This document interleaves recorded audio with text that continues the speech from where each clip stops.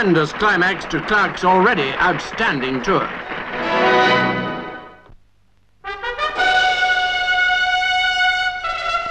Flying a makeshift aircraft made of aluminium and plywood, veteran stuntman Paul Mantz. He and fellow stuntman Bobby Rose were doubling for James Stewart and Richard Attenborough, stars of a new Hollywood picture.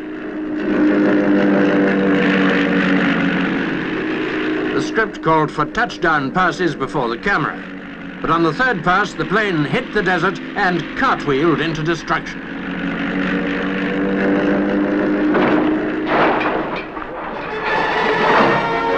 Bobby Rose escaped, but Paul Mantz was killed instantly. Another camera records the tragedy.